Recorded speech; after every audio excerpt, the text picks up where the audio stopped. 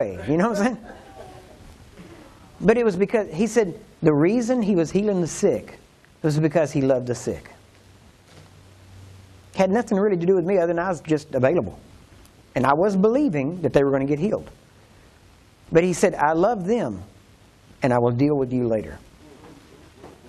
Do you understand?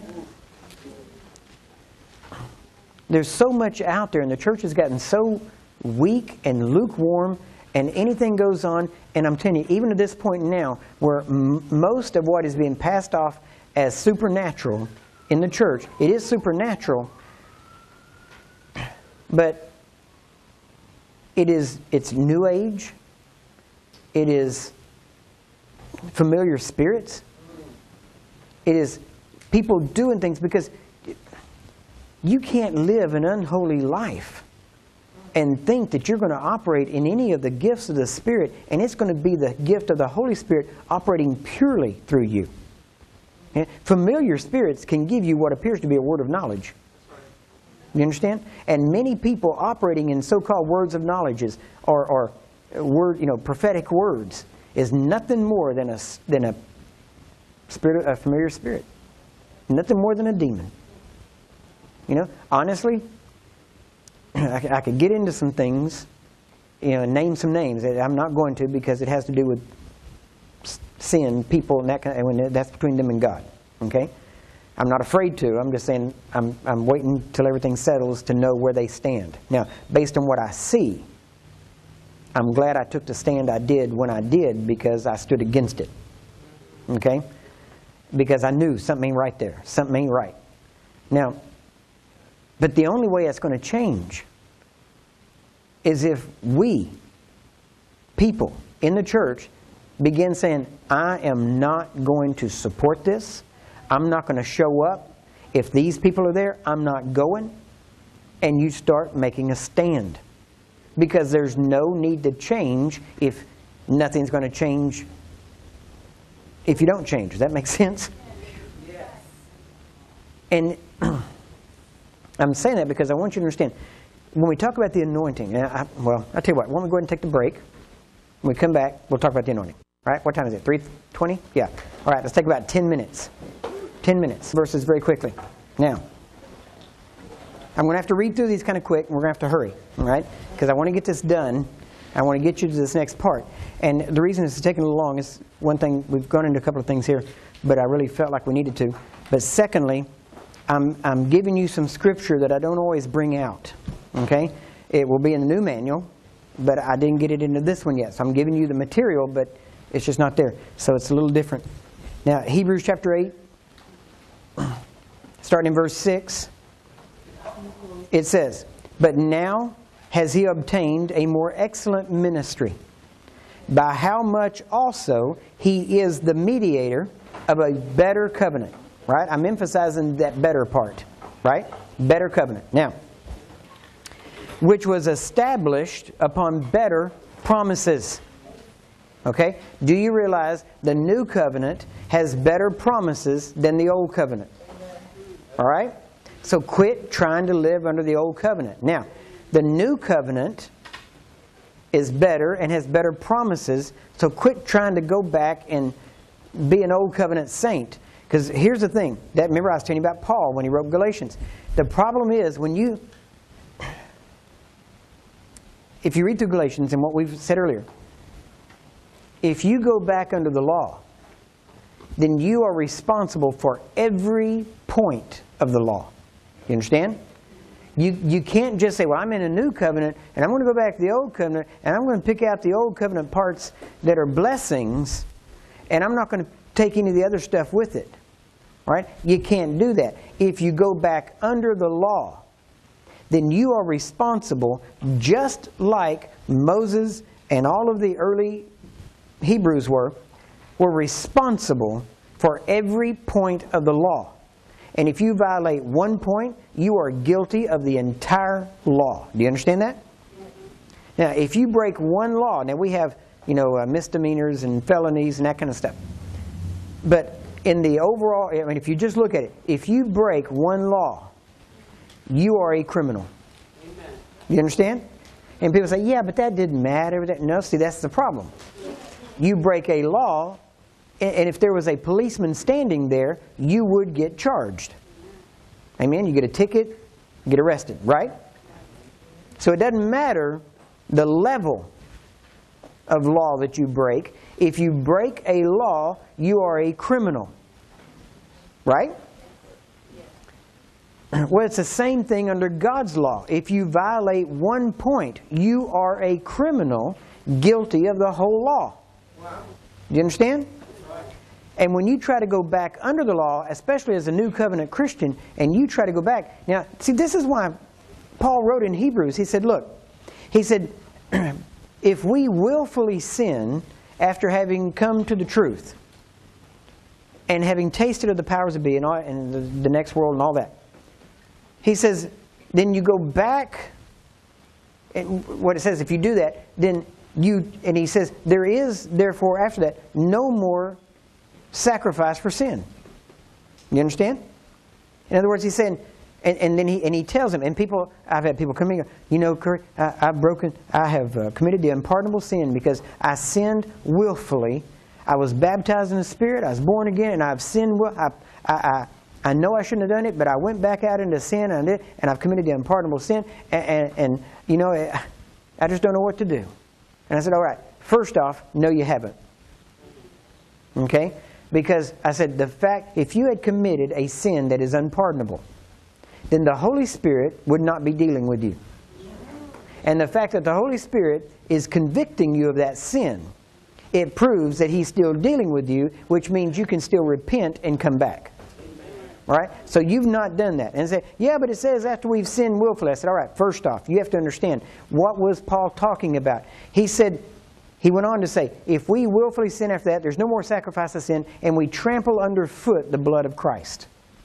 Now, the reason Paul wrote that, he was not writing to, you know, Gentiles that didn't know what was going on. It's written to the Hebrews. And what the sin they were committing, now get this, the sin they were committing willfully was going back under the law. Do you understand? That's the sin. They went back under the law. And that's why Paul said, if you do that, if you sin willfully by going back to the law for your righteousness, then there is no more sacrifice of sin, because you are treading underfoot the blood of Christ, saying that wasn't enough. And that now you have to be perfected by going to the temple, going to the law, doing everything just right, keeping the feast, doing everything like you're supposed to. And you're saying that what you're doing is having more effect than the blood of Jesus. And if you believe that, then the blood of Jesus is useless, and it will not cleanse you from any further sin, and therefore you're back in sin, and the blood of Christ is not saving you. It had nothing to do with a Christian deciding afterwards, you know, after they've spoken tongues, that now, okay, I'm going to go out and get drunk or something like that. That was not what he was talking about. He was talking about Christians going back under the law. Paul's big deal was not individual sins, right? His big thing was, don't neglect Christ and go back to the law for your righteousness, because you are denying Christ. You're saying you can go do something that's going to have more effect and more good for you than the blood of Jesus and what He did. That's Paul's big deal. All right? That was his big thing in his writings. Now, the reason it says that, and so I want you to realize, that's why I keep telling you, don't play with that old covenant stuff. Don't play with it. Don't go back into the law. Don't look at the law. You've been freed from the law. If you go, see, the law has a curse attached to it. If you put yourself back under the law, you put yourself back under the curse. You understand? Now, and you say, okay, do I lose my salvation? I'm not even going there, but I'm telling you, I would question your salvation if you try to find some other way to be blessed or to get righteous with God. That means you don't understand how you get righteous, because you're righteous by the blood of Jesus and by the blood alone. You understand? You can't do anything to make you right. The only thing you could do is accept Him. And you've done that. So now don't neglect Him and try to add to it. You cannot add to the blood of Jesus. You understand? You cannot. So don't go back, and don't let any of these TV preachers seduce you into following that kind of stuff. You see, you've got to realize, this is not, well, it's either or. Well, you know, I don't think it's that big a deal. Paul said in the last days, men are not going they're not going to cling to good, true, right doctrine. He said wolves are going to sneak in, wolves are going to come in, and they're going to bring doctrines of devils. And you read Timothy, he said, this is the way it's going to be in the end day. They're going to be lovers of self. They're going to be lovers of pleasures rather than lovers of God. They're always going to be learning and never coming to a knowledge of the truth. You hear that? Come on, that describes today perfectly.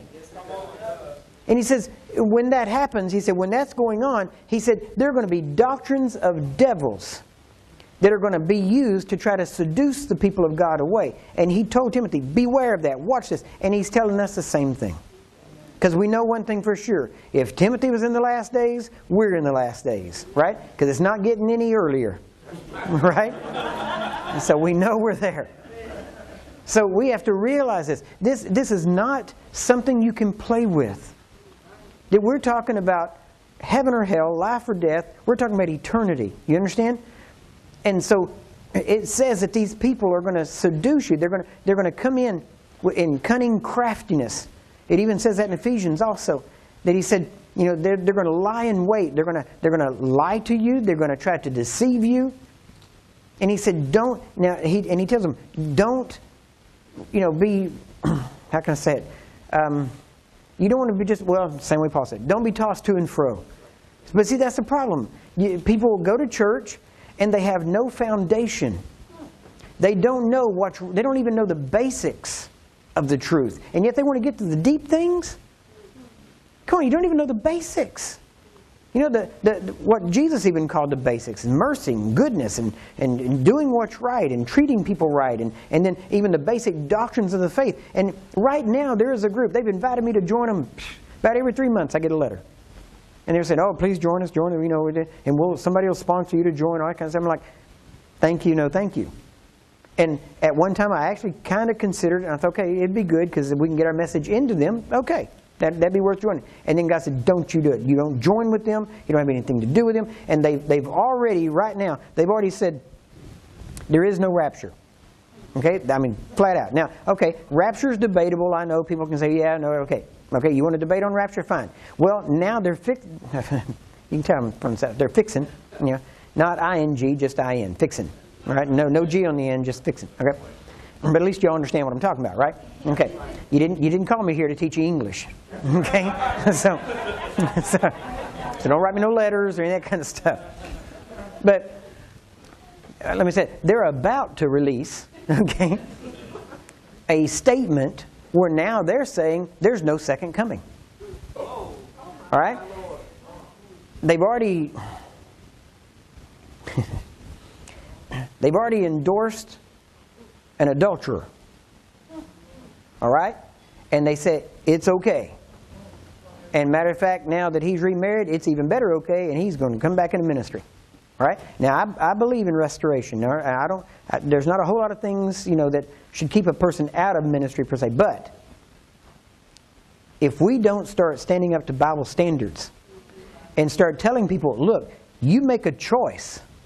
And if you make a wrong choice, it's going to cost you. And if you make a big enough wrong choice, forget ministry. Because you will not come back into ministry. No one's going to listen to you, and we're going to do our best to make sure no one hears you. You understand? When we start putting standards like that, people will start thinking twice before they start sneaking off to the hotel. Because they're going to realize, if I get caught, this is going to cost me. But as long as it doesn't cost, then it's okay. Oh, I'm sorry. Okay, oh, well, that's okay. You've been out of ministry 3 weeks? Get back behind the pulpit. We need to get you back in there as quick. You're too valuable a gift to the body. That's a lie. See, again, that comes back to, well, look at the anointing on him. He is somebody. He is called. He is anointed. That is all a lie. Do you understand? It is no longer I that live, but Christ who lives in me. And we have to realize that the anointing is nothing. Let me explain it to you. The anointing is real simple. You're not going to get any more anointed ever than you are right now. All right? You are as anointed as you will ever be. There's no more anointings coming. All right? There's no more. God's not going to dump any more on you. Nothing like that. He's not going to add anything. None of that happened. You can't find that in the Bible at all. All right? That is all modern tradition. It is not there. Now, you say, well then, you're telling me everybody's the same, has the same anointing? Yep. Everybody has the same anointing. Everybody, it's the same anointing. There's no difference in anointing. Now there's difference of offices. There's differences of gifts, but not differences of anointing. All right? 1 John 2:27, you don't have to turn there. You can, or you can write it down, but it just says, you have received an anointing that abides. All right? So first off, that tells us the anointing that we have, and we have all, because he was writing to the group. So everybody there had it. You understand? He didn't write to some people and say, some of you, he didn't say, listen, some of you have received an anointing that abides, but there's some of you that haven't. He didn't say that. He said, you have received an anointing that abides. So the anointing you have, number one, every Christian has it. Number two, it's an anointing that abides. That means it's an anointing that stays. That means it doesn't lift. When people, well, the anointing has lifted. Okay, that's a lie. Or at least wrong. Okay, I'm not going to say they're lying. I'm giving them the benefit of the doubt they were taught wrong. Okay, the anointing doesn't come and go. Okay, let me explain to you why the anointing doesn't come and go. Who is Jesus? Son of God, the Christ, right? What does Christ mean? The anointed one. Now, if Christ is the anointed one, and Jesus said, I will never leave you nor forsake you. Can you have the anointed one in you and you not be anointed? Now, so if the anointing leaves, then that means that Jesus is no longer the Christ in you, he's just Jesus. Is he the anointed one or is he not?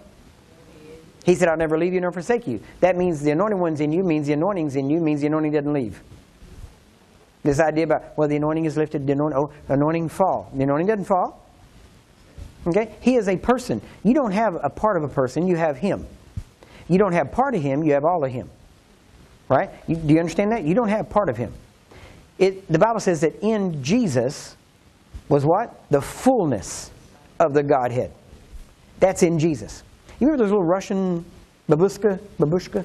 You know what I'm talking about? What? Yeah. That one, what she said. Okay. I'm texting, I'm going to stay there. You know what I'm talking about? They're big, and you open them up, and there's another one inside. You open it up, there's another one inside. Okay. That was divinely inspired. That's who you are. Father's in Jesus. Holy Spirit's in Jesus.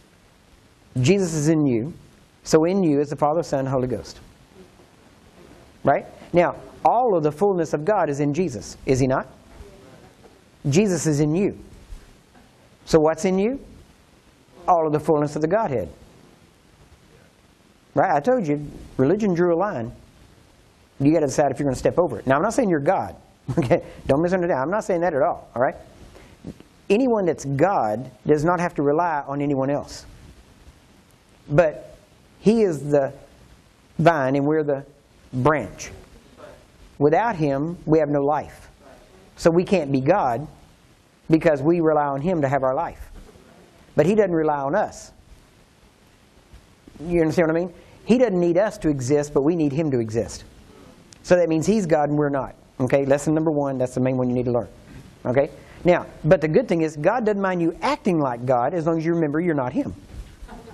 See, it's when you start thinking you're him, that's when you get in trouble. But as long as you act like him, he doesn't care. The Bible even says, be imitators. Be followers of God as dear children. Be imitators of God. You imitate him as dear children. It means, in other words, you act just like him. The way he acts, you act. Right? He doesn't mind you acting like him as long as you remember you're not him. Okay? You're his representative, so you have to act like him. Now, a representative means to represent, to represent.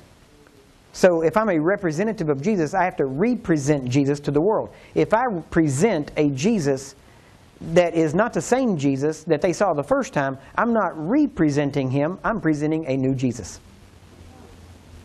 You know, is that right? So I have to represent the same Jesus that was here the first time. Anything less, and I'm not representing, I am misrepresenting. Okay? All right, let's move on. Now, Jesus lives in you, the fullness of God is in Him, and of His fullness have we all received. You hear that? Of His fullness have we all received. Now, the Bible said, and this is again, these are, see, we read Scriptures wrong because we have to maintain our wrong doctrine. And after a while, we read over them like it actually says the way we misread it. And so, when it says that in Him, let's say, yeah, we'll go back to 1 John 2:27, that you have received an anointing that abides. It abides. It doesn't come and go, doesn't lift, doesn't wane, doesn't get stronger, doesn't get weaker. Now it says that, remember when Jesus said, or it said about Jesus, it said, he that speaks the word, or yeah, he that speaks the words of God, to him was given the Spirit without measure. Right? Well, basically, because what it says is, because God giveth not the Spirit by measure unto him. That's where the King James read. But the actual Greek says, for God giveth not the Spirit by measure. Unto him isn't in there. So basically what it says is, if you speak the words of God, the Spirit of God, Jesus said, my words are Spirit and they are life. Right? You speak the Word of God, you're speaking the Spirit of God. When you speak out the Spirit of God, the Word of God, then that Spirit is without measure because it's the Spirit of God. You can't measure the Spirit of God. You understand? You can't measure a person. Okay? That He is fullness. We try to say, well, I have this measure and you have that measure. No. We have the same measure of faith, and we have the Spirit, but the Spirit is given without measure, the Bible says. Now, we've read other stuff in there. What it says is, to him He gives the Spirit without measure, so that must mean that the Spirit can be given with measure. No, with measure, or without measure, isn't in there. The Spirit's given without Him is in there. Do you understand what I'm saying? Am I totally confusing you? What it's basically saying is, you have the Spirit. You have all the Spirit, and there's no part of the Spirit you don't have. You understand? And every one of you has the Spirit and all the Spirit, and not one of you doesn't have all of the Spirit, so He can't give you more. Okay? Now, the reason I'm saying that is because I want you to understand that the Spirit, you go back up to 1 John chapter 2, verse 20, and it says, but you have an unction from the Holy One. Right? And he actually says, and you have no need that any man teach you. Now, you think, okay, well, wait a minute now. Are you sure you want to quote that verse, Curry? Because we're all here listening to you. Right? But the thing, it doesn't say, because remember He gave us the fivefold ministry to teach, build the body, and do what it's supposed to do. But if we have the anointing, if I have the anointing, that word unction in the Greek is anointing. What it says is you have an unction, you have an anointing from the Holy One, and you have no need that any man teach you. Okay? Now, you say then, if we don't need any man to teach us, why are we here? Well, because if I do my job right, it's not a man teaching you. See, it's the Spirit of God. If I say the words of God and say what Jesus said, His words are Spirit and they are life. You're not learning from a man, you're learning from the Spirit of God. Jesus said, if you receive the one I send, you receive me. Isn't that right? See, if you don't believe what I'm teaching, there's a whole lot of scriptures you can't believe. You just can't believe them. You just have to ignore them. Our problem is we have developed ignoring them to a high art. Right? And we call it theology. Now get this, because people say, well, I want this anointing, I want that anointing, I want this, I want more anointing, I want a greater anointing, I want all this stuff. And I'm telling you, you have Jesus, you have the fullness of the Holy Spirit, you have the fullness of God in you, you have the Spirit of God in you. You don't need anything added to you. You have the Spirit in you, He's there. And I'm telling you, you all have it, and you all have the same anointing. You say, but aren't there different gifts? Yeah, but those gifts are not anointings, they're gifts. Okay? You're calling everything an anointing. Which is kind of funny because, you know, on Sunday morning, a good singer is anointed. But on Saturday night, when they're singing in the bar, they're just talented. You know what I'm saying? And don't think some of them don't do that. Okay? Believe me, they do. And so, we just need to realize. Okay? Now, got something to do in here? Do I need another battery already? Nope, we're good. All right. just the prince of the power of the air trying to stir up things. Now, so I want to explain to you the anointing. We'll come back to this later, actually tomorrow, toward the afternoon, we'll get into this in detail. Here's how the anointing works. You say, but everybody can't be anointed to the same degree. Okay? If Jesus said the same works he did and greater works will he do, then everybody can do that, then everybody's anointed to the same degree. Right? Makes sense, right? Okay. Now, you say, but I know people that are not anointed, and I know other people that are highly anointed. Okay, here's the difference. What you know is you know some people that are more dead than others. Okay? Okay. You women especially, and some of you men too, that if you like to cook or something, I don't have time for it. But you go to the store, you get an onion. You bring the onion back home, you set it on your table or your cabinet or counter or something. Okay, onion sits there. It doesn't fill up the house with a smell. It just sits there, right? But you go in, you take a knife, and you cut, and you open that onion up. Smells out, right? Now, was the smell created with the cutting? No. It was released with the cutting, right? Now, if you take that onion, and the onion has layers, let's say you hadn't cut it, just sitting there, and you start taking it and you peel it layer by layer. The more layers, now we know that the stronger, if you want to call it an aroma, is toward the heart of the onion, right? The closer you get to the heart, the stronger the aroma. Now, it's not stronger, it's just that's the heart of the onion. That's where it's all centered, right? So it's really not any stronger. But as you peel those layers, the aroma gets stronger. The closer you get to the heart of the onion, the stronger the aroma is, right? Now, is the aroma gaining strength? No. It's being released because you're peeling off layers. Right? So the aroma / anointing doesn't increase. But the more layer, now humans are like onions. You got layers. And the more you peel off the layers, the more you die to self, the more you die to things, the more you die to your ambitions and come alive to God's ambitions. You know what Jesus said? If you lay down your life and take up my life. In the original Greek, the fullness of that even goes on to say, if you will set aside your ambitions, your desires, and pick up my ambitions and my desires. Isn't it right? That's what he's talking about. He said, if you lay down your life, I'll give you my life.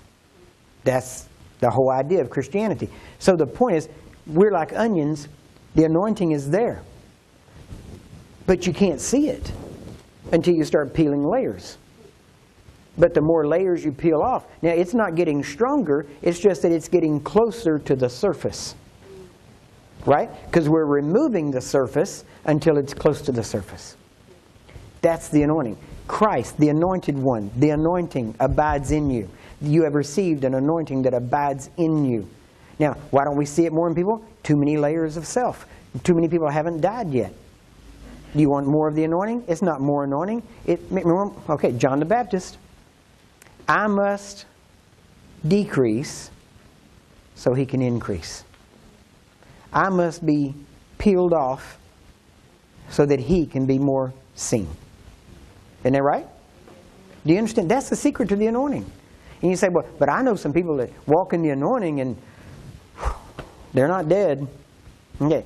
They may not be dead everywhere, but in certain areas, they know how to die to allow it to come out there. It's like taking a knife and cutting a hole in the onion and letting it come out. There may be a whole lot of life there, but they have learned by faith to activate and release that anointing. And the problem is, now this is the church's fault. This isn't necessarily always the preacher's fault. But when you see a preacher, as we would say, highly anointed or used of God, then we put them on a pedestal and we build them up to where we cause them to think that they're celebrities. And then they start acting like celebrities and start thinking, well, you know, unless I stay in a 5-star hotel, I'm not coming. You're going to have to give me. One preacher actually we talked to one time, I got to have a $50,000 honorarium to even think about coming. And I told him, I said, brother, your gift ain't worth that much. Real plain, you know. And so it's just, we have to realize at some point, and this is just a by the way, it's I'm not telling you to go study this or anything, but you'll appreciate this. If you look up, well, don't do it. Don't even have to go there. Okay, but a minister, you read in the Bible many times. Remember when Jesus stood up and got the book, and he said when he finished, he closed the book and handed it back to the minister? Okay, the word minister, you know, means servant, right? One who serves. Now, you translate that, one who serves, into Japanese. You know what it is? Samurai. The word samurai means one who serves. And get this. A samurai, and if you go back into, what was it, Hagakure, I guess it was, and even into the Bubishi, which is the Bible of the samurai, Bible of warriors, all that kind of stuff. Anyway, it says in there, a samurai, to be a samurai, is to walk the way of death.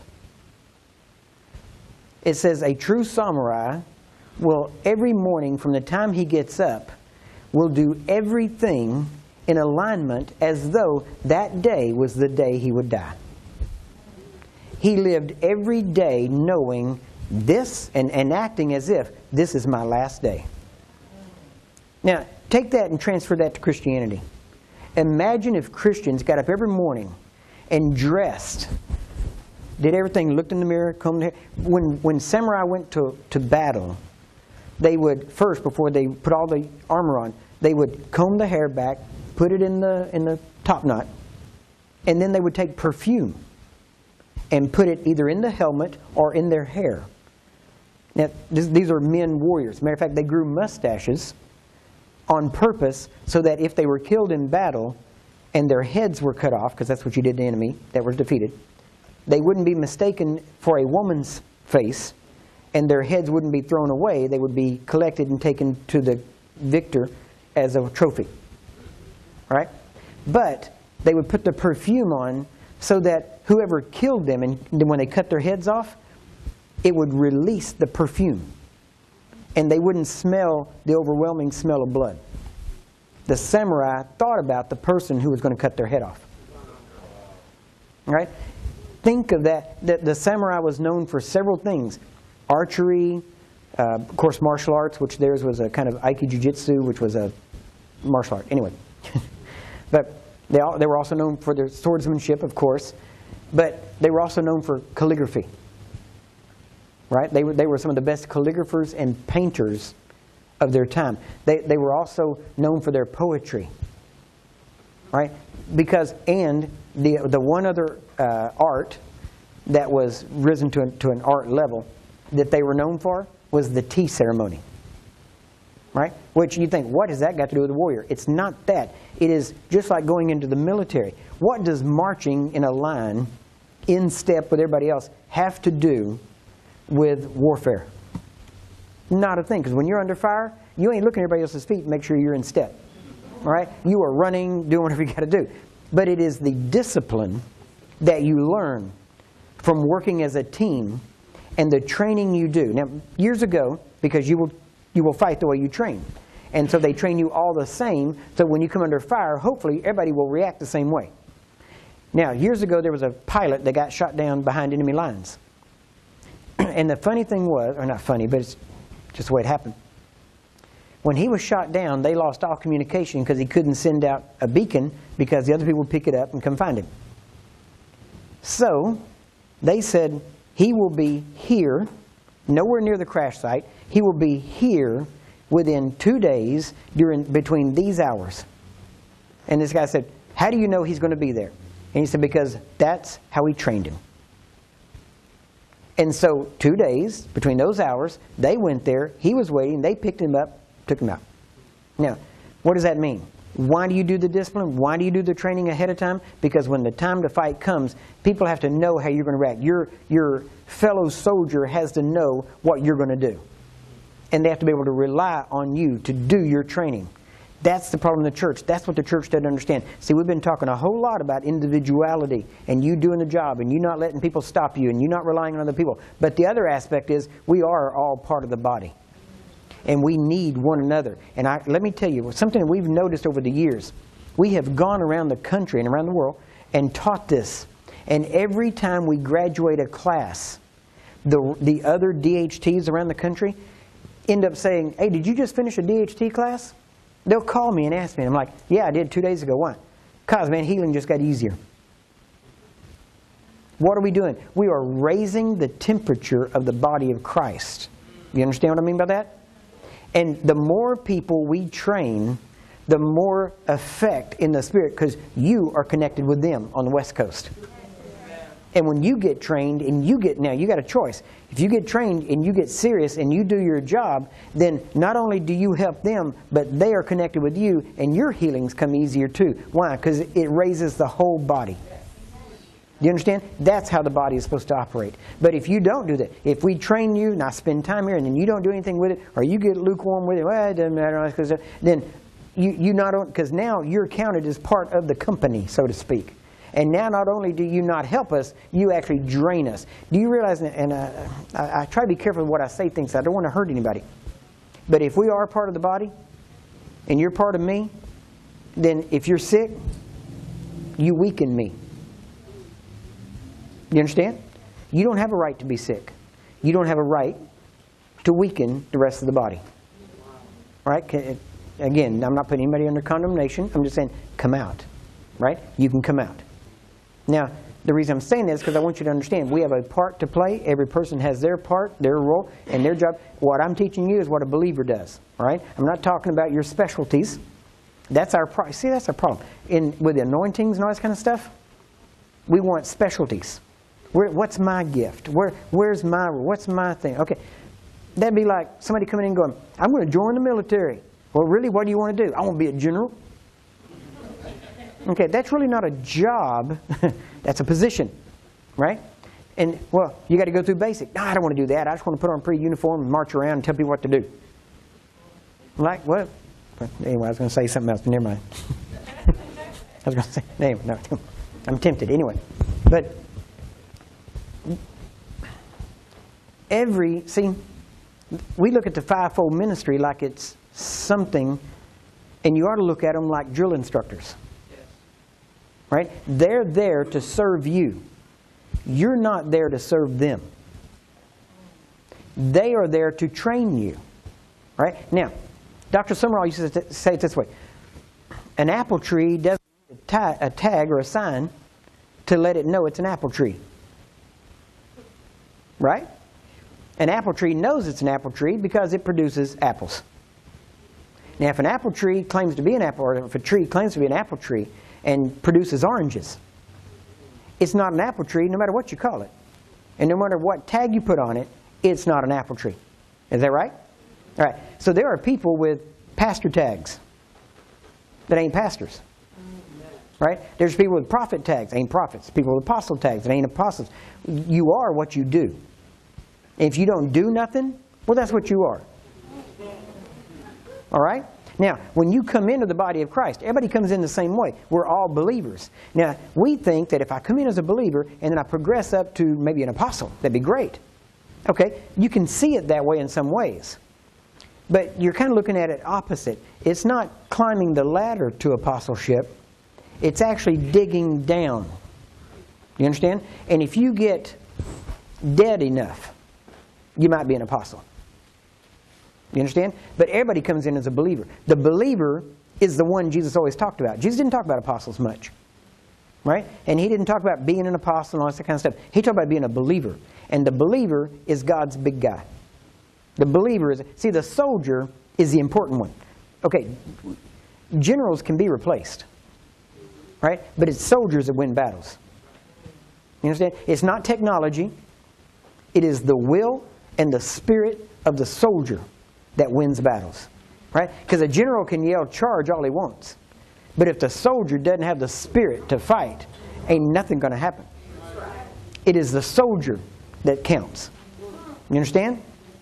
We want to come in and we want to be the prophet, the evangelist, the whatever, and we want people to call us by that title. Right? But if a prophet hadn't been a soldier, okay, then he's not going to be a prophet. Everybody goes through basic. Everybody's a soldier. Before you go into Ephesians 4, go to Mark chapter 16. You understand what I mean? I'm not telling you to go there. I'm saying before you try to be one of the fivefold ministry, go to Mark 16 and do the job description of a believer. Because until you fulfill that job description, you're not getting promoted to one of the fivefold. You understand? And every fivefold minister is going to be a soldier. Every fivefold minister is going to act like a believer. See, being in fivefold ministry doesn't give me more power. You understand that? I have no more spiritual power because of my office than as a believer. My office doesn't give me more power. It gives me more responsibility. That's right. The Bible says, don't be many teachers, knowing that the teachers are going to receive the greater condemnation. Isn't that right? Now, it says, so our job is to first and foremost always remember, a general that cannot be a soldier can't be a general. I don't care what you put on him. I don't care what tag, what stars or anything. You understand what I'm saying? So, now, go with me real quick. Where did I tell you to go? Want to go? Anywhere? No? Good. Okay, go to James real quick. I don't know. What do y'all do in the next 3 days? We might have to actually stay over. Go to James chapter 5. Let me give you a job description here. In verse 13, it says, "Is any among you afflicted?" James 5:13. Now, notice. Is any among you afflicted? What is he supposed to do? Let him pray. Okay? Now notice the next one. Is any merry? Let him sing psalms. Now watch. Is any sick among you? Stop right there.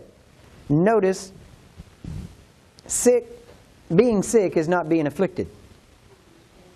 Right? That's not being afflicted. Because if it was, he couldn't put them both in there, both in verse 14 and verse 13. Because he gave different remedies for each one. So they can't be the same thing. Right? Now, afflicted means persecuted. Okay? Sickness is not affliction. Persecution, it says, look, if you're afflicted, pray. Okay? And if you pray, if you're afflicted, persecuted, what's going to happen? God's going to say, my grace is sufficient.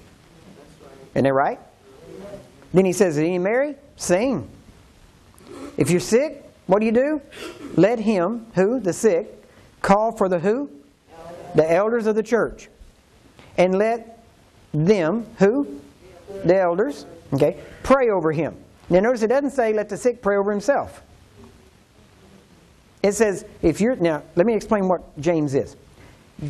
When people get saved, usually the people tell them, all right, what you need to do first is read the Gospel of John. Read through John. All right. If a person gets saved, I never tell them to read John. John said, these things are written that you might believe that he is the Christ. When they get saved, they believe he's the Christ. So that he doesn't need to read John at that point. Now, as a new believer, he needs to read James. Okay? James, why? Because James is the perfect primer for the entire Christian life. Everything you need to know about how to live the Christian life is in the book of James. 5 short chapters. It's a short book. You're not going to scare them. You know, here, read this book. 21 chapters. I don't know. No, just 5 little chapters. Read this. This is a basic instruction manual of how to live the Christian life. Tells you everything. It says, listen, watch your tongue. Watch your mouth. Isn't it right? It says? It says, listen, somebody comes in, you don't treat the rich better than you treat the poor. Now, isn't this telling you how to live the basic Christian life? Right? And then he says, look, if you're afflicted, if you're going under persecution, here's what you do. What do? You pray. If you're merry, if you're happy, if everything's going good, what do? You sing. Right? Now, if you're sick, what do? You see, this is all, right? You call for the elders, and the elders come. Now, mature Christians don't need elders praying for them. All right? The mature Christians are the one that's doing the praying. So this is talking about young new believers and telling them what to do. Now watch what he says. Is any sick among you? Let him call for the elders of the church and let them pray over him, anointing him with oil in the name of the Lord. Now why would this person need oil? Because they're new, and the oil represents the presence and the acceptance of the Holy Spirit. So it shows that this person they're doing this to is brand new. He's a new believer, doesn't know a whole lot, and he still needs some physical things to show him that he can connect with. All right? And it says, let him, and they will anointing him with oil in the name of the Lord. Now watch. And the prayer of faith. Now, who's going to pray the prayer of faith? The elders. The elders. Right? It doesn't say the sick person. It says the elders. And the prayer of faith, prayed by the elders, shall save the sick. Right? So the prayer by the elders is what's going to heal this person. It does not say condemn this person for not being able to get healed on their own. They should call for the elders. Now get this. The elders are supposed to go to them, pray over them, anoint them with oil, and watch what's going to happen. And the Lord shall raise him up. Right? So if the elders pray the prayer of faith, this person is going to get healed. Right? And if he doesn't get healed, they didn't pray the prayer of faith. Isn't that right? Now, if a person can't pray the prayer of faith and get a person healed, they can't be an elder. You understand? Is that what that says? It says the elder's got to be able to heal the sick. They can't get the sick healed, they can't be an elder. People say, see, being an elder isn't what my man said, oh, I'm making you an elder. No, it's who God says. Amen. Right? And the person that can get a person healed, guess what? They can be an elder. All right? Now, there's other requirements and things and all that stuff, but I'm saying, even if they fulfill all the others, if they can't get the sick healed, can't be an elder. Right? Come on, is this simple? Told you, I believe the Bible, exactly what it's written. All right. He says, now watch this. And if he has committed sins. That means that all sickness isn't caused by sin. Right? If he's committed sins, now watch, they shall be forgiven him. You know what's amazing about this? It doesn't say that he's repented or asked for forgiveness. It says he's going to get it when they anoint him and pray over him. Now see, this will scare you, because Jesus said, whosoever sins you remit, they are remitted. Whosoever sins you retain, they are retained. Isn't that right? Didn't he say that? I know you don't like it, because it scares you. It makes you think we're going Catholic again. Right? But that's what he said. Well, the retaining doesn't mean that you tell them, oh, I'm not going to forgive your sin. You're going to go to hell with that sin, and I'm going to see to it. Okay, that's not what he's talking about.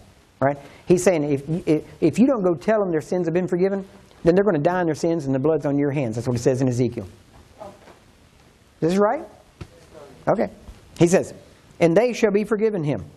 Now notice, this man he's sick, and he could have committed sins, right? Because it says if he's committed sins. Doesn't mean he did, but he could have. But it says here, now notice the funny thing is, he got healed before he got forgiven.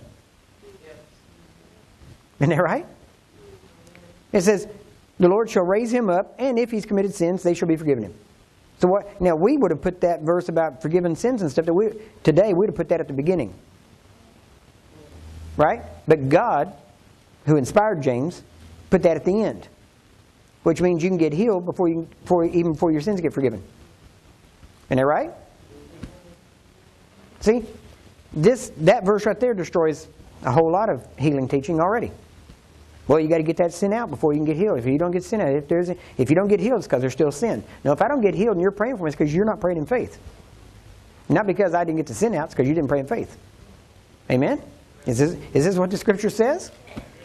All right. Then he goes on and says, confess your faults one to another. And pray for one another. Now look at this. Now he's talking about praying for other people. That you may be healed. Okay, now this is the next level up. This is a person who is maturing.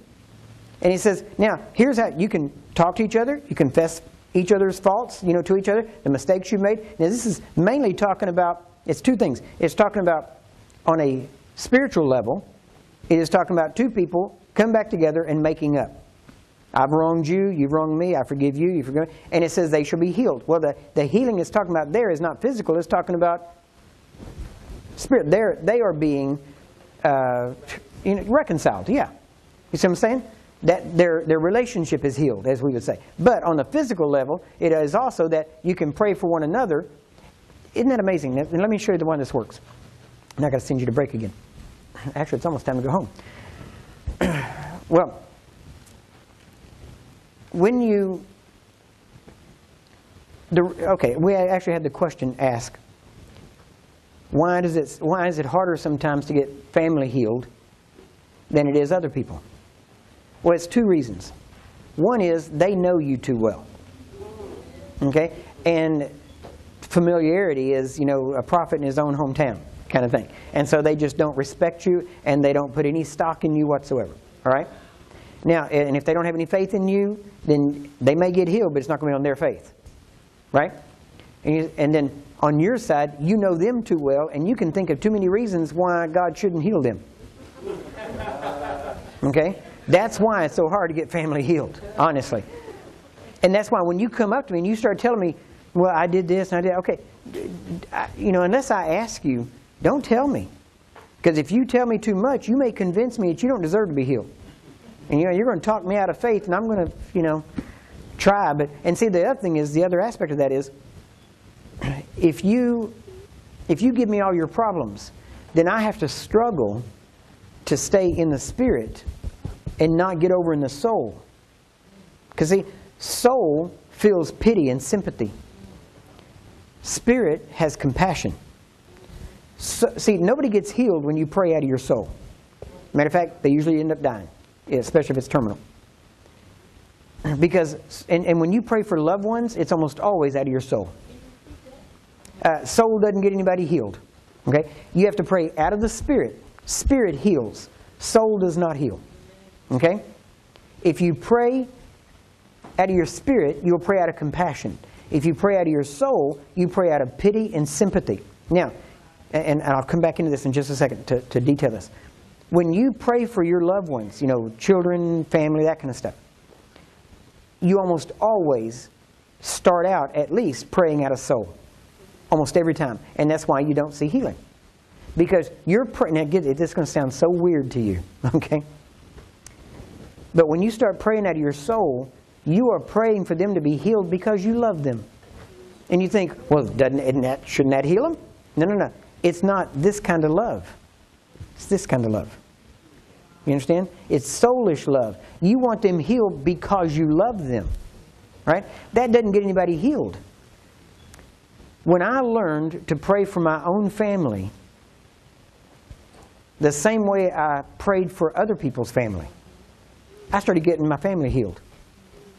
What do you mean? Shouldn't you love your family more than you do others? So why didn't they get... Okay, because it's not that kind of love. My love for my family is earthly love. It's soulish. I have a brotherly love, a family love for them. And I want them healed because I love them. But when I go pray for somebody else, I don't know them well enough to love them like family. So I rely on loving them with the love of God.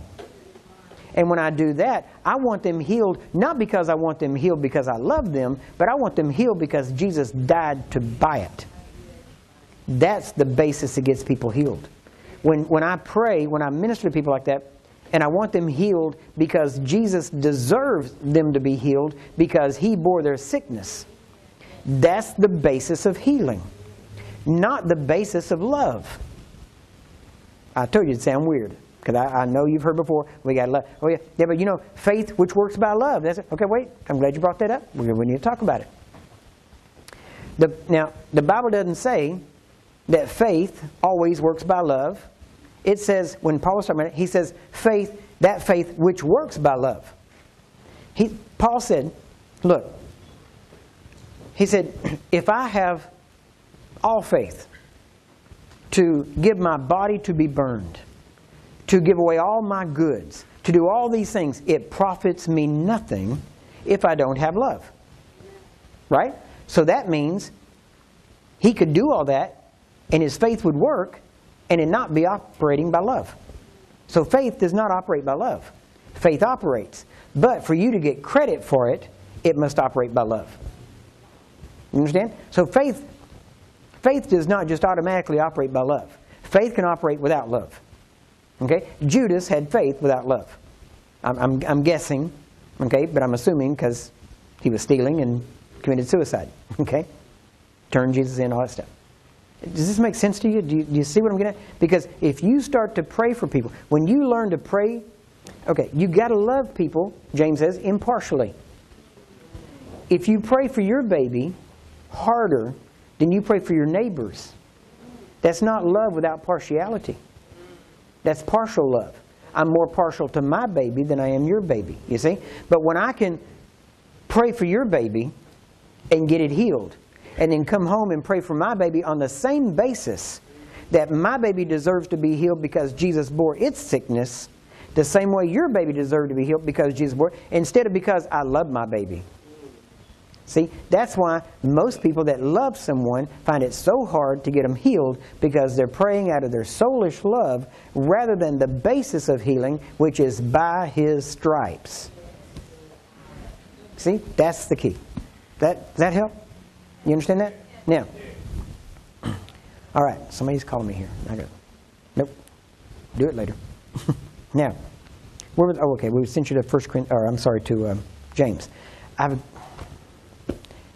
going to try to get you into 1 Corinthians, chapter 3.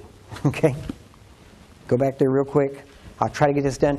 If we go a little bit over 5, is that okay? Just a little bit. I'll try to get it done as quickly as possible, but all right, you're not going to jump up and everybody run out at 5 o'clock? Okay. All right, how are we doing on time there, brother? What time we got? 56 minutes. 56 minutes? That's pretty good. I mean, we'll get it done way before then, but okay, I just want to make sure we weren't going to run out. Okay. 1 Corinthians, chapter 2. Paul writing to the Corinthians. Now, remember, the Corinthian church was messed up, really messed up, all kinds of problems, and Paul was writing to them. Actually, without confusing you, okay, 1 Corinthians is actually 2 Corinthians. And 2 Corinthians is actually 3 Corinthians, okay? Because the original first letter Paul wrote to Corinth somehow got lost and wasn't included in the canon. So our first letter is actually his second letter, and our second letter is actually his third letter, okay? You totally confused now? Okay. But we're in 1 Corinthians, which is the first letter that was actually found and kept, okay? 1 Corinthians chapter 2, and Paul's writing to them. That's why when Paul wrote to them in 1 Corinthians, a lot of the things he says sounds like he's answering questions before, and it's because he had already written back and forth to them with questions and problems, and he was trying to straighten out the church because it's so messed up. And really, if we had 1 Corinthians to 3 Corinthians today, it would have been the most letters and words written to any church. Okay? Now, think about this. If there had not, almost every letter was written in response to a major problem, crisis, or doctrinal error that was going on. So, thank God for messed up churches. Right? Because if there had not been messed up churches, we wouldn't have the Bible. Because every letter was written in response to a major problem. Right? So, you don't always blast churches because they're messed up. You know, you think back and think, well, if it wasn't for messed up, come on, you're not going to find a perfect church. And if you do, please don't join it, because it won't be perfect anymore. All right. Chapter 2, verse 1. Paul, writing to the Corinthians, says, "And I, brethren, when I came to you, I came not with excellency of speech or of wisdom, declaring unto you the testimony of God. For I determined," and listen, he made a choice, "I determined not to know anything among you save Jesus Christ and Him crucified." Now, Paul could have talked a whole lot of stuff, right? He was a brilliant man, but he said, listen, when I came to you, you know I didn't tell you anything but Jesus Christ and Him crucified. Why? Because it's the simplicity of the gospel that counts, not your vast knowledge. Amen? That's why most healing seminars are geared toward showcasing the teacher's vast knowledge of details. Okay? Now, I don't know a lot of details like that, but I'll tell you this. I got some things that work. Amen?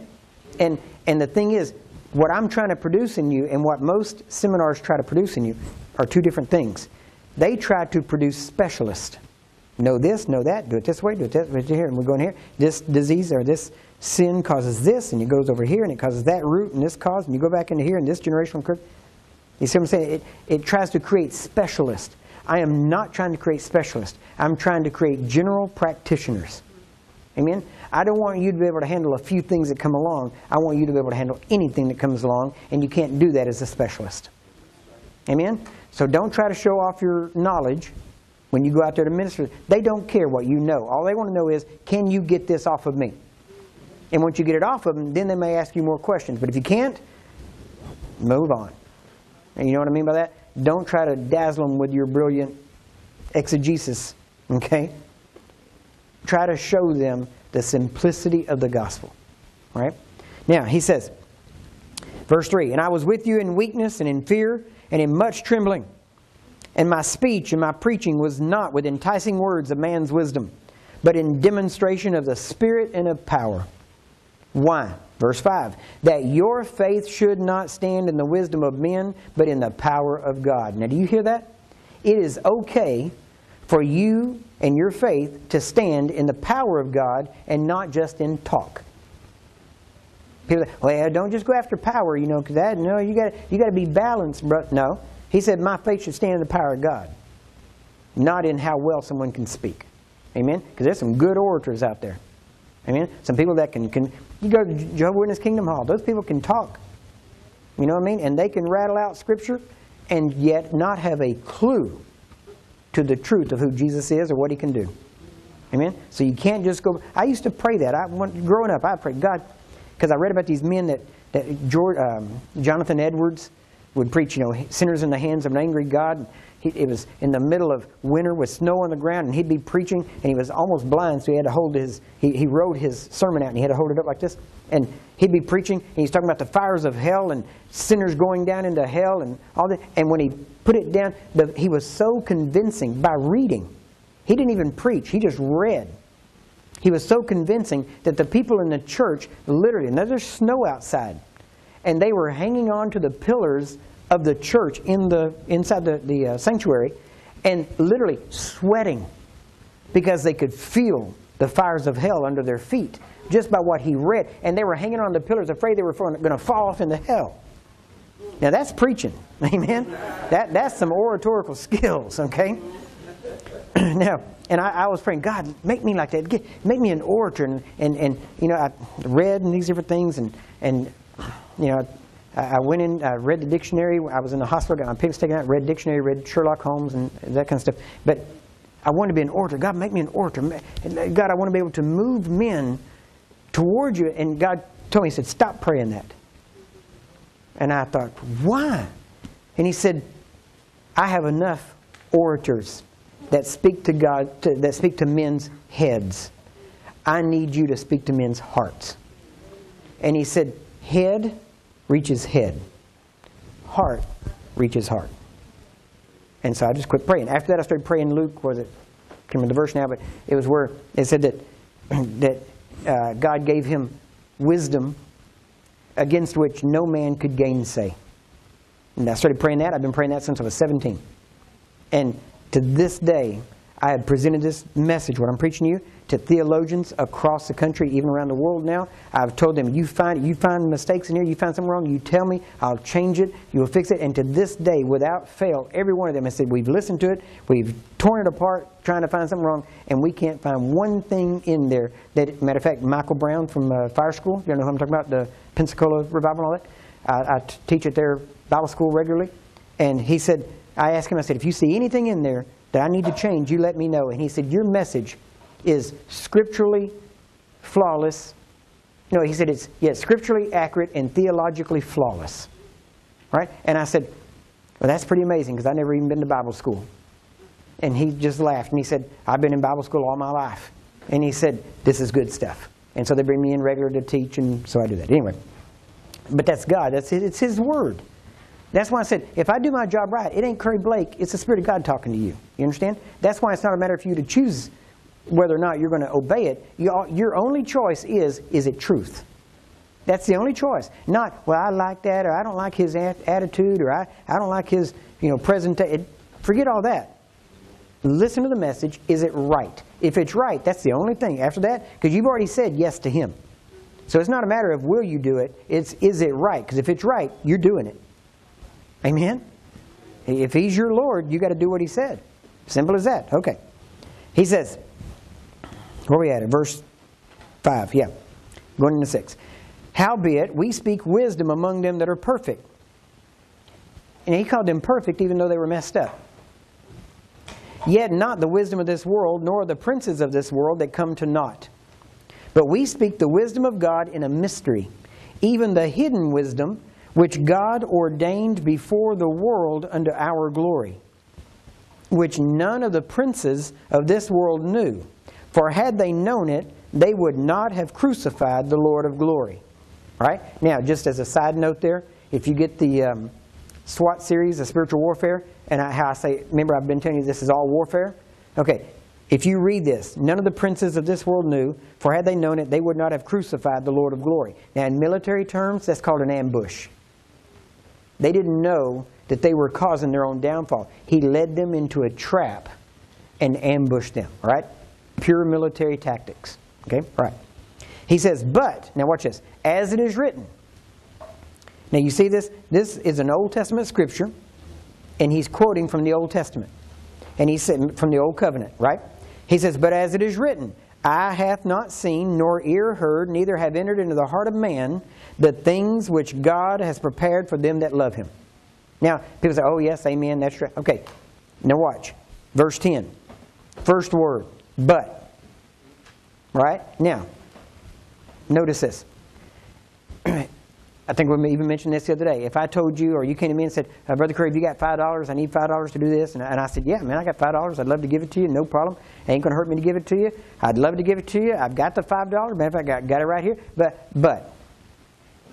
And when I say but, what does that mean? You ain't getting the $5. Ain't it right? No matter how long I told you I wanted to give it to you.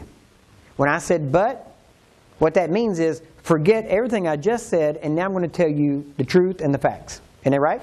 That's what it means.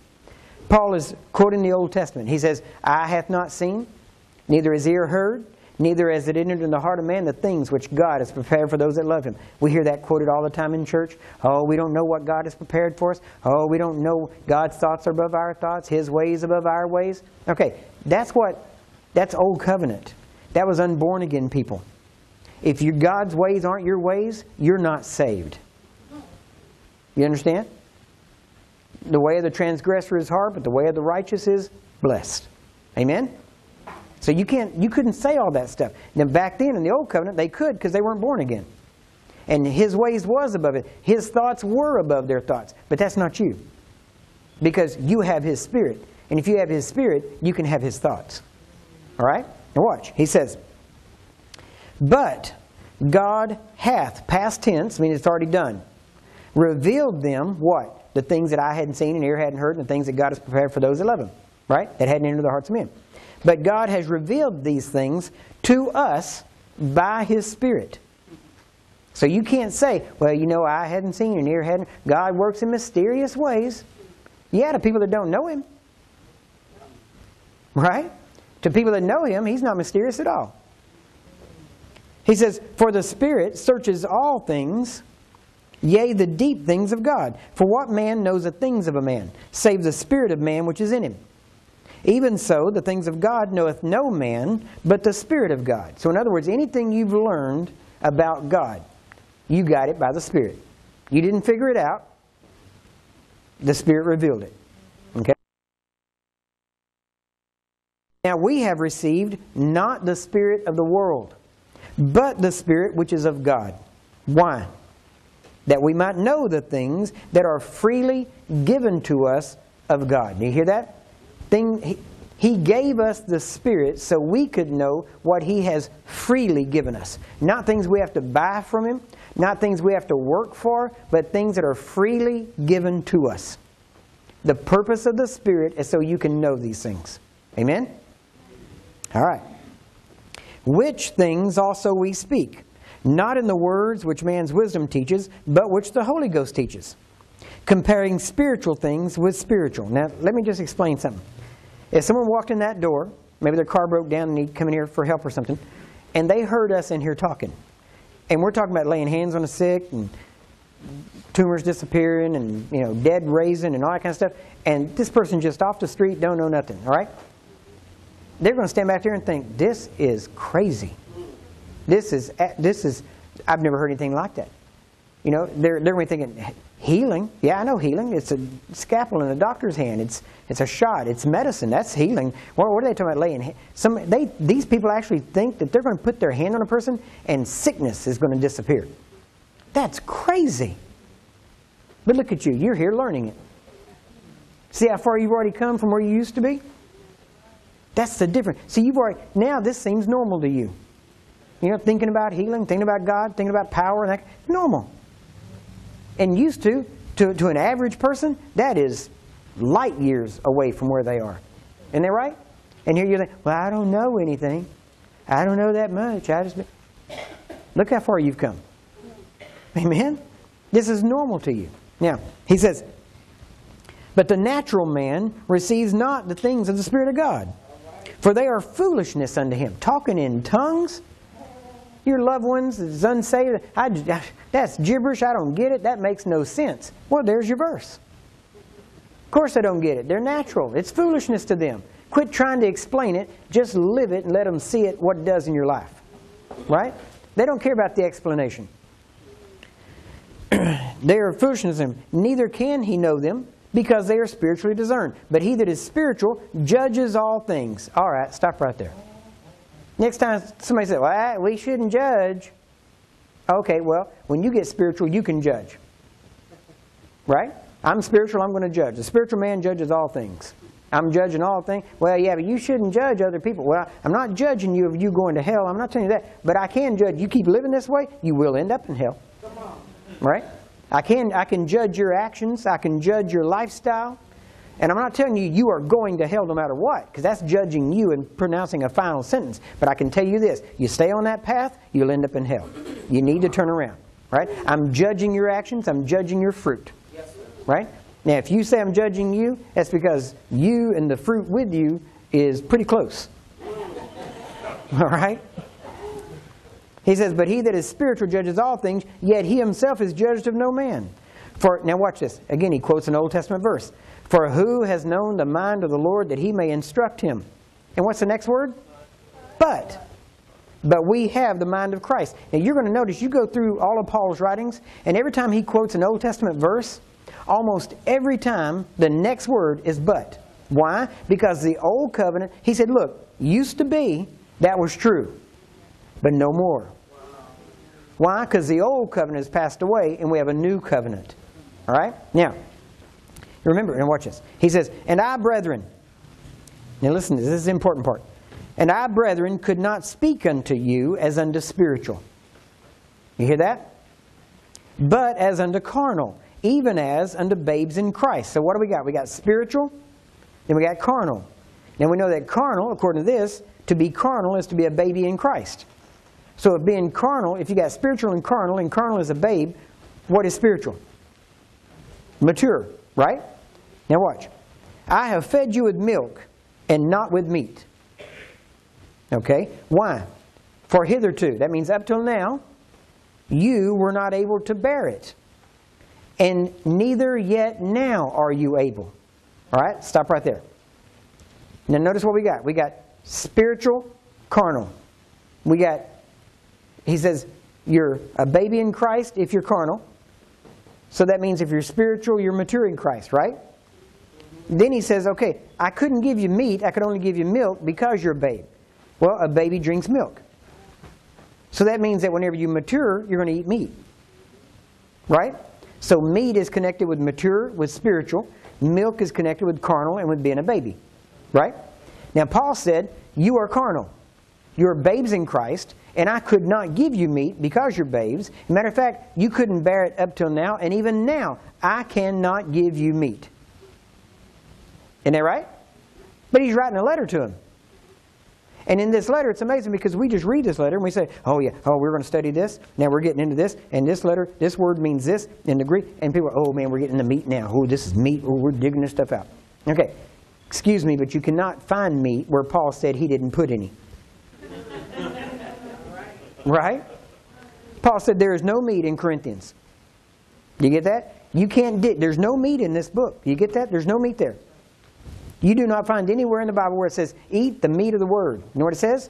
Desire the sincere milk of the Word that you may grow thereby. See, this whole book is milk. No meat. No meat in this book. Not at all. You say, wait a minute, Kurt, you're scaring me.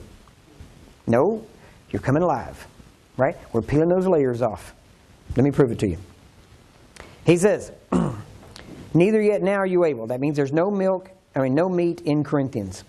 For you are yet carnal. For whereas there is among you envying and strife and divisions, are you not carnal and walk as men? Oh, wait a minute. What's wrong with walking as men? You're never told to be a man. You're told to walk as sons of God. Matter of fact, one translation even says, and you walk as mere mortal men. Why? Because you're not mere mortal men.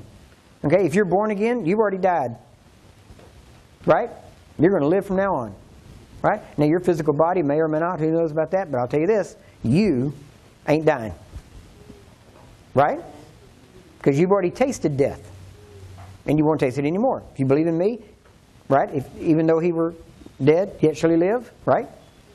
All right, now watch this. He says, for while one says, I'm of Paul, and another says, I'm of Apollos, are you not carnal? Who then is Paul, and who is Apollos, but ministers by whom you believed? Even as the Lord gave to every man, I planted, Apollos watered, but God gave the increase. And then he goes on. Now, he just said, I couldn't give you meat here in chapter 3, right? And he said, I couldn't include it in there, so there is no meat here. But 9 chapters later, he talks about the gifts of the Spirit. So even the gifts of the Spirit, now get this. What did he do with the gifts of the Spirit? He detailed what they were. But even that is not meat. You get it? Information cannot be meat. All right, watch. Go with me to Hebrews. And actually, this is in your manual too. I mean, we're in chapter 2 of your manual. I think it's page 7.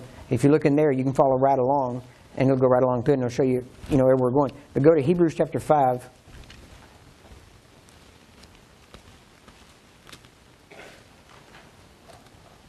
Y'all getting anything out of this? Is this okay? All right, well, hang in there with me for just a couple more minutes. We'll try to get this done. Hebrews chapter 5. We're going to start about verse 11. And you can go back in and read all this because, again, I don't have time to do it all, and I want you to know that I'm reading it in context, so go back and read it. But in verse 11, remember we've been talking about Melchizedek and how Jesus came after the order of Melchizedek, and now he talks about the order of Melchizedek as a high priest. Verse 11, he says, of whom, talking about Melchizedek, we have many things to say and hard to be uttered, seeing you are dull of hearing. You hear that? He's not saying it's hard for me to say. He's saying it'd be hard for me to explain it to you because it'd be hard for you to hear it. I could tell you, but you wouldn't get it. Okay? He says, now he's going to tell you why you wouldn't get it. He says, for when for the time, in other words, there's a length of time here, you ought to be teachers. You have need that one teach you again, which be the first principles of the oracles of God. In other words, he's telling these Hebrew Christians, look, you've been Christian long enough that you ought to be teaching others, and he says it to all of them, so all Christians should be teachers. You hear that? Why? Because all believers are supposed to be making disciples. Everybody in this room ought to have a disciple. Every one of you ought to be getting people born again and raising them up in Christ. Not getting them born again or bringing them to church to get them born again, or getting them born again and then bringing them to church and saying, here you go, Pastor, raise them up. No, that's your job. And you'll be surprised how much you will grow once you take responsibility for the spiritual growth of somebody.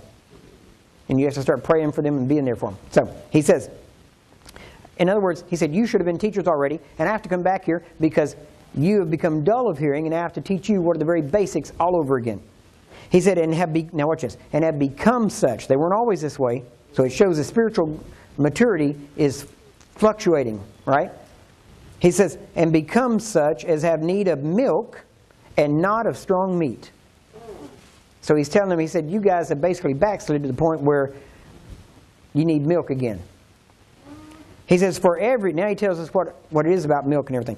But everyone that uses milk is unskillful in the word of righteousness because he is a baby.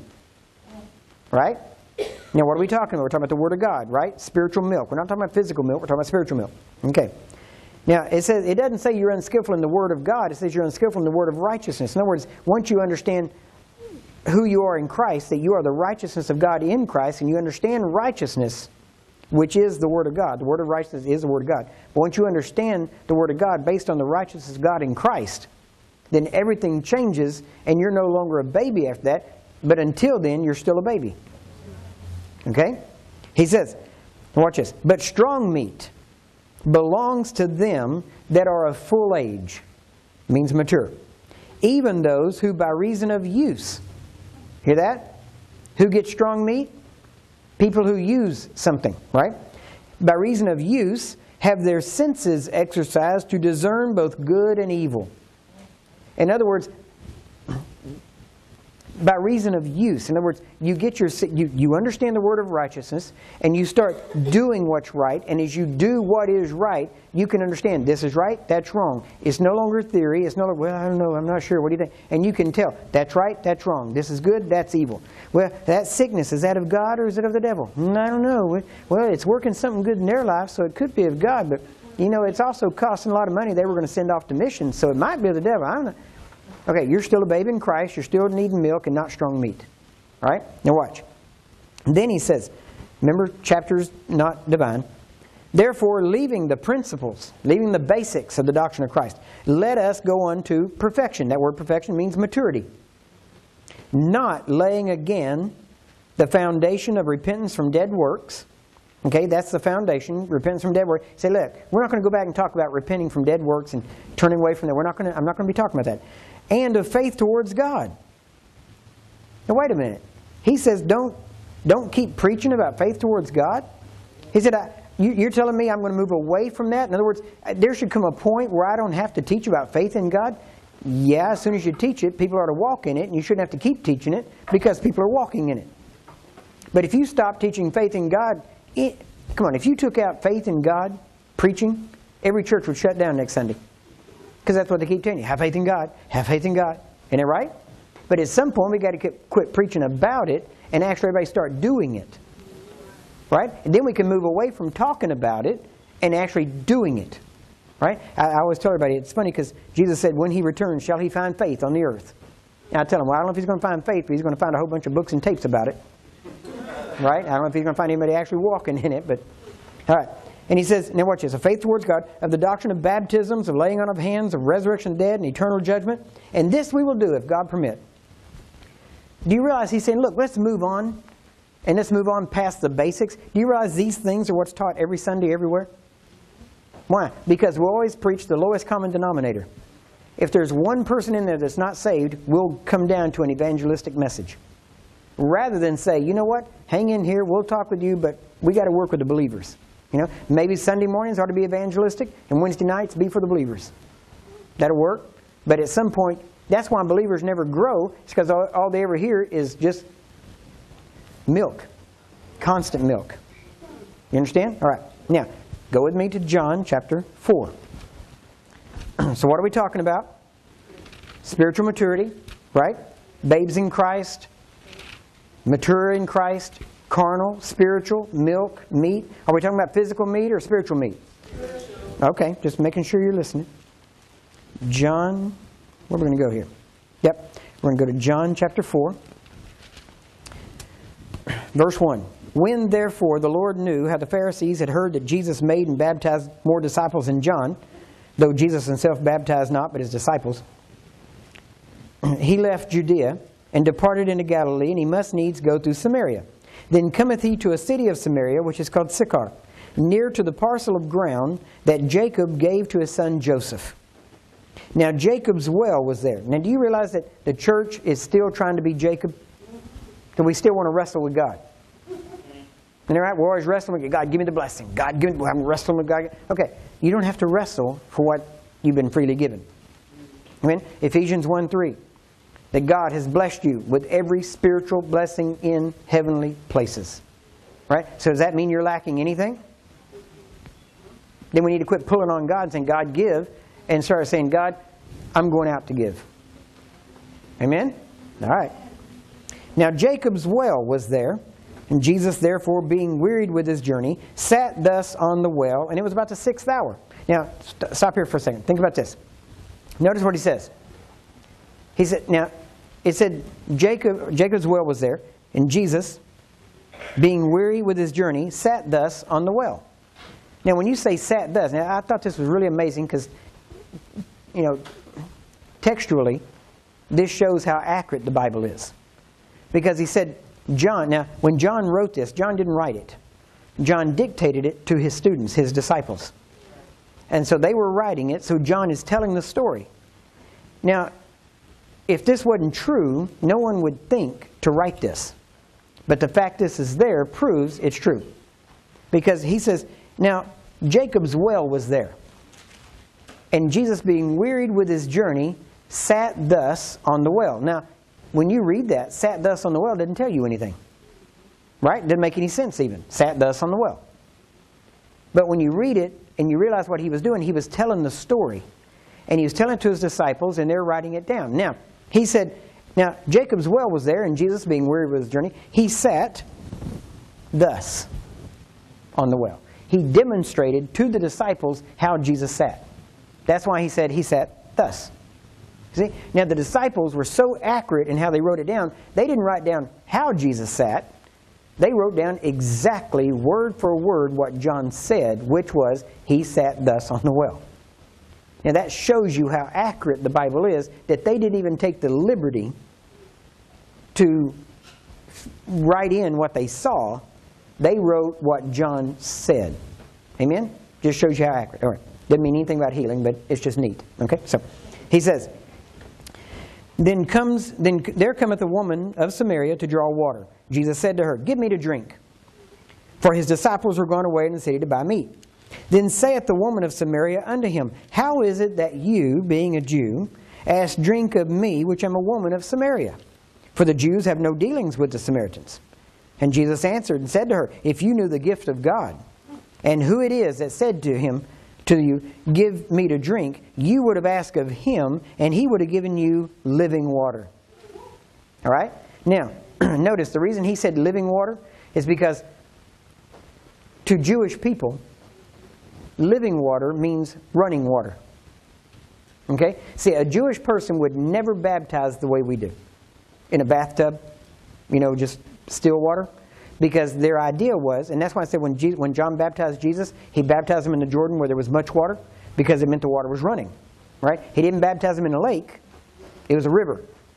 Running water. Why? Because when you got baptized, you had to go under the water, and the sins, now I know this sounds kind of funny in some ways, but they believed sin was like dirt. And it would rise to the surface, and as they went under, the sins would come off, and the running water would wash them away, and they would come out, and it'd be clean water on them, and they'd be clean. Now, if it was just still water, when they go under, the sins rise to the top. When they come back out, the sins are still there and sticks to them. I know, it sounds funny, but it's the way they thought. Okay? And Jesus said, I've asked you of drink, but if you knew who I was, you would ask me, and I would give you living water, which means I'm going to give you water that's moving. Now watch this. He says, the woman said to him, Sir, you have nothing to draw with. Well, let me ask this first. When he said this living water, wasn't he talking about the Spirit? Later on, he mentions that, and he says, and so what does that mean? It means the Spirit's always moving. Isn't it right? So if you're not moving, you're not waiting on the Spirit, right? He's moving, right? And you got to catch up with him. Okay. The woman said unto him, Sir, you have nothing to draw with, and the well is deep. From whence then hast thou that living water? Are you greater than our father Jacob, which gave us the well, and drank thereof himself, and his children, and his cattle? Now, Jesus was the only person that could have said, Yep, sure am. You figured it out, lady. But you notice, he had no ego. Because he didn't even talk about him. He skipped right over that and said, Jesus answered and said unto her, Whoever drinks of this water shall thirst again. But whosoever drinks of the water that I shall give him shall never thirst. Right? But the water that I shall give him shall be in him a well of water springing up into everlasting life. Did you get that? Now listen carefully. He said, if you drink that water, you're going to thirst again. But if you drink the water I give you, which is the Spirit, because he's talking about everlasting life, he's talking about salvation. Right? He said, look, if you drink the water that I give you, it'll be a well, it'll come up into everlasting life, and you will never thirst again. Right? Now, how many of you have heard people sing songs, Lord, I'm so thirsty. Lord, my heart pants after you like the deer. Lord, we live in a dry and thirsty land. Send your rain. Oh, Lord, I'm so thirsty. Lord, we thirst. Lord, we hunger. Lord, we thirst after you. Right? Okay, if you've been singing that, stop it. You understand? Unless you're not born again. Only a sinner, unborn again, can sing that song. Because now you need to listen. I'm not just talking here and saying cute little things, okay? Jesus said, if you drink the water I give you, if you get saved and you have my Spirit, you will never thirst again. And if you get down on Sunday and you start singing how you're thirsting, you are denying Christ. You are saying, I am not saved. You understand that? You're saying, I don't have His Spirit. Now, this is real simple. There is no difference between singing a lie and telling one. Amen. Right? Is this pure enough or simple, bold, blunt, what do you want to call it? Right? Matter of fact, next time they start singing it, just stand up and go, moo. Because that is a sacred cow. Okay? Now, he says, the woman said unto him, Sir, give me this water that I thirst not, neither come hither to draw. Now she's still thinking physical water, isn't she? I mean, she's not thinking spirit. And Jesus said unto her, Go call your husband and come hither. And the woman answered and said, I don't have a husband. And Jesus said unto her, You've well said that you don't have a husband, because you've had 5 husbands.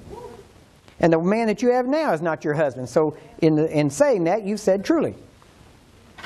And now watch this. The woman said unto him, Sir, I perceive you're a prophet. Well, isn't that something? He just called her an adulterer, or adulteress, right? He just revealed her sin. And what does she say? First thing she says, well, you're a prophet. Right? Now watch this. Now you would think if he just revealed her sin, she would say, you're right. I repent. This ain't right. Got to change. Right? That's what you would think. No, she was a good religious person. Watch this. The woman says, Sir, I perceive you're a prophet. And she goes right into the hot topic, the hot religious topic of the day. Our fathers worshipped in this mountain. Okay, no mention of the sin. Right? Forget the sin. That's over here. We want to talk about this. Right? Our fathers worshipped in this mountain. And you say, the Jews say, that in Jerusalem is the place where men ought to worship. Isn't it funny how she just totally ignored the fact that he exposed her sin? Jesus said unto her, Woman, believe me, the hour comes when you will neither in this mountain nor yet at Jerusalem worship the Father. You hear that? It's not about a place. You worship, you know not what. We know what we worship, for salvation is of the Jews. In other words, it's coming through the Jews. But the hour comes, and now is. Right? Hear that? It's not coming, it now is. When the true worshipers shall worship the Father in spirit and in truth. For the Father seeks such to worship Him. Now hear that? The Father seeks. Right? Now, the Bible says that God sent His Son while we were yet in our sin. Right? He loved us before we loved Him. Right? He sought us before we sought Him. Isn't that right? Isn't it funny because years ago there was a book about being a God chaser. And about how, oh, we got to be a God chaser. We got to chase God. I don't know about you, but God chased me for years. And then finally I gave up and said, you're right. And, right? And we know this because we've had kids at different times. And it's like, oh, please pray for little Johnny. He's running from God. If he's running from God, it sounds like God's chasing him. Right? Isn't it funny? We always talk about, well, we got to be a God chaser. We got to go after God. I'm not a God chaser. God chased me. And I was smart enough at some point eventually to give up,